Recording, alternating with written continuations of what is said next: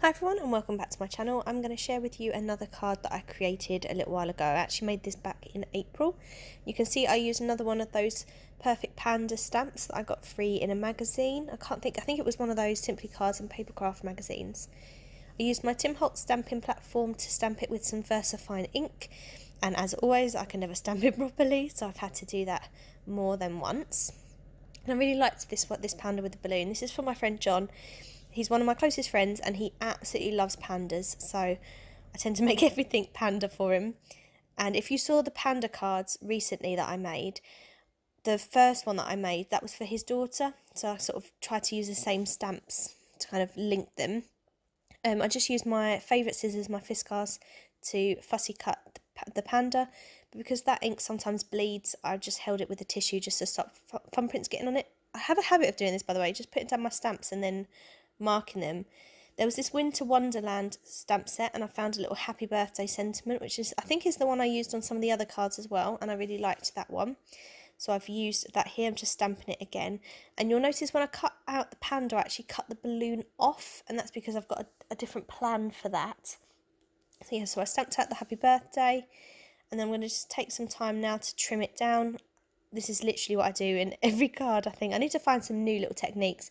I just trim it down to a really long strip and then I make banners either side. I really like the effect of this, to be fair, but I do think it's time for me to think of some new things as well. The background, the balloons. So I've got this little die from a Sizzix set and I used loads of little colours of foam and I cut out loads of balloons. I just used my die cutting machine. I've got, Sizzix Big Shot. Then this blue background is from some Tesco card that Kaj sent me in a swap. And I used the pink for his daughter's card, so I thought that kind of matched quite nicely. But this time I'm doing a 5x7 card. So I've just trimmed down the blue and I've trimmed down some holographic silver as a matte. Normally I stick one on top and then trim round it. I'm not really sure why I did it this way round this time. So yes, I'm just going to adhere the silver card down to a white card blank, and then I'm putting the blue card just on top, just trimming it slightly because it was a little bit too big. Just using my double-sided tape to do that.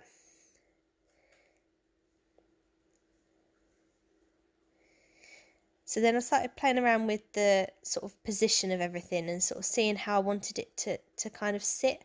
So I knew I wanted the balloons to be a bit 3D, which is why I cut them out of foam. I thought that would be kind of cool rather than just the little stamped one. But then I decided to go that little bit extra and I cut loads of black thread. And then I'm going to use a little bit of double-sided tape on the back of each balloon, and I stuck a piece of thread to every balloon so that it could actually look like the panda was holding them. So they were like a proper bunch. I just like making the cards a little bit more interactive rather than completely flat. So then I started placing down all of the balloons, tried to make sure that the tape I put on the back of each foam balloon went over the thread as well, just because then I thought it would hold it in place a little bit better.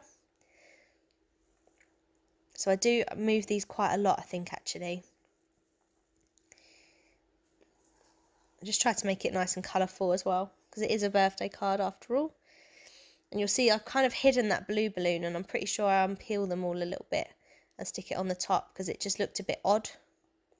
There I am, I've got to unpeel all the balloons, pull the blue one back out, stick it in the middle, and then put the yellow and orange ones over the top. I kind of put the yellow and orange ones at the front because I thought they were the brightest colours.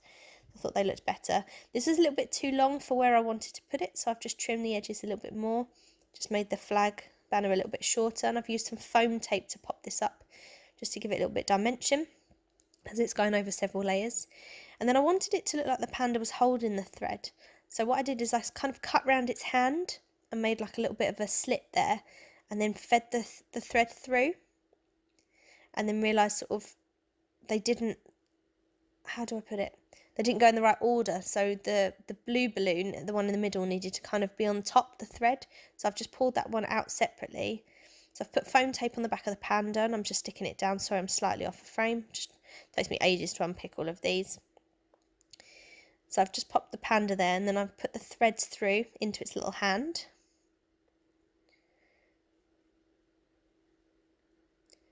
And then just pulled that last one through, so it was really neat. And then any that just sort of didn't sit right, I'd pull back out and then rethread. And then I've just trimmed the threads down a little bit. And then I've just used this glue. I tried to use this glue pen and it was rubbish, so I ended up using the Tombow glue and just stuck the threads down a little bit just so they wouldn't come out at all, but left the edges kind of a little bit flappy. You see I randomly put a sticker there. Basically the corner was missing something, and I was sort of showing Matt all these different things that I had, and eventually I decided to go for these little presents that came in the Winter Wonderland set. So I just stamped them onto some scrap card that I had. Just stamped a few different ones, so a couple of that rectangle one, and then I've got a couple of this one here with like the gift bow on the top, because I didn't know how many I'd need, so I just stamped a few. Chuck the stamp back, and then I just fussy cut out all of the presents. Now I don't think I've left all that footage in. I do think, or I hope that I've cut that down slightly. I don't think you want to see me cut out 5 different presents. But you can see how that smudges that ink if it's not fully dry. So again, I've just grabbed a tissue just to hold them. There we go. So I've cut them all out now. And now I'm going to fiddle with them for ages because I didn't know how many I needed, how many I wanted. And I kept fiddling and fiddling. Showed Matt. Eventually I just went with 2. So stamping out 5 was a bit of a waste of time. But yeah, I've got these Paper Mania pens. They're sort of holographic, like metallic. So I just went through and coloured in the little presents. So I chose to do pink background on this present, and I think I did a gold bow on this one, or silver, I can't remember, we'll see. It's been so long since I made this card. And then I made a green present on this one. Just picked kind of my favourite colours. Plus I didn't want blue because obviously the background's blue. I think that's the other colour of these pens that I've got. I think they're Paper Mania pens. They're that or Dovecraft, I can't see on the barrel. I know, oh look, Dovecraft. I think I got these on Amazon actually, these metallic markers. That or the range, I'm not 100% sure. So yes, I've done a silver bow on this one. And then on the other one I did a gold bow. Now you can see that these pens are so thick that they do cover up the black slightly, which is a bit unfortunate when you're doing, because obviously these stamps had that kind of like dot detailing down the ends, and so part of me wishes I'd kind of used something else to colour them. I ended up getting a Sharpie and just going back over all the black just to make it stand out a little bit more, because as I say, the kind of pens have bled slightly, so it's not perfect, but it does go over them a bit. It does make the lines a little bit darker, so it was worth doing at least.